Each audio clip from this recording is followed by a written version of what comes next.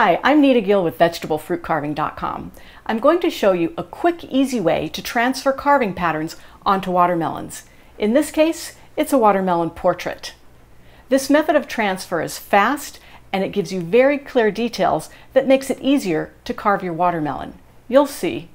I'm going to use this transfer pattern paper. And if you like what you see, watch till the end and I'll show you where you can get some transfer pattern paper for yourself. But first, let me show you how it works. This transfer pattern paper comes in two pieces.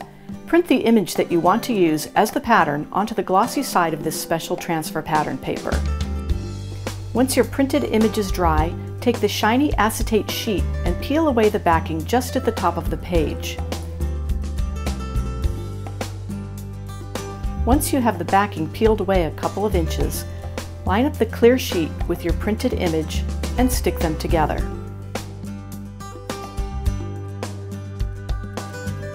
Then peel the backing off the acetate, allowing the entire clear sheet to stick to your printed pattern.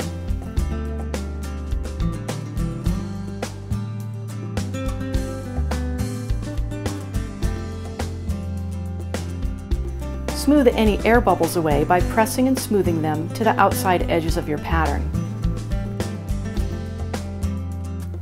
Cut away the excess areas outside your watermelon carving pattern. Peel the clear sheet off your printed pattern, which will leave a sticky surface on your printed pattern. Now stick the pattern face down onto your watermelon, starting in the center. Smooth the pattern into place from the middle to the top and bottom, then from the middle to the sides. Continue in this manner until you have smoothed the whole pattern into place. It will buckle because you are putting a flat pattern onto a curved melon, but it will be fine. You'll see. Once your pattern is stuck to the watermelon, cover it with a wet towel. After 1 to 2 minutes have gone by, you will be able to peel the paper off, leaving the pattern stuck to the watermelon. Pull away the paper completely.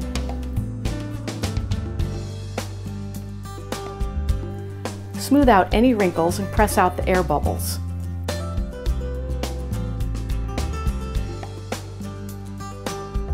Now your pattern is on the watermelon and ready to carve.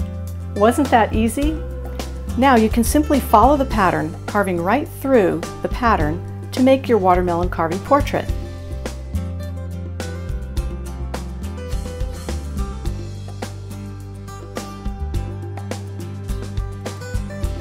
Here's how it looks when the watermelon carving is complete. And here's how it looks when the watermelon fruit is removed and it's lit from inside. Pretty cool, huh? This transfer pattern paper works well for making pumpkin carvings too. It will work for easy designs as well as more detailed designs and complex portraits. If you'd like to get some of this easy-to-use pattern transfer paper, you can find it in my online shop at www.vegetableFruitCarving.com/shop. To get there quickly, just click on the link in the description below.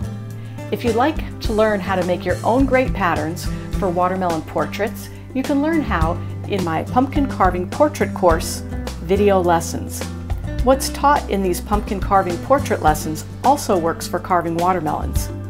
You can learn more about this complete video course as well as other video lessons by visiting my online shop at www.vegetableFruitCarving.com/shop.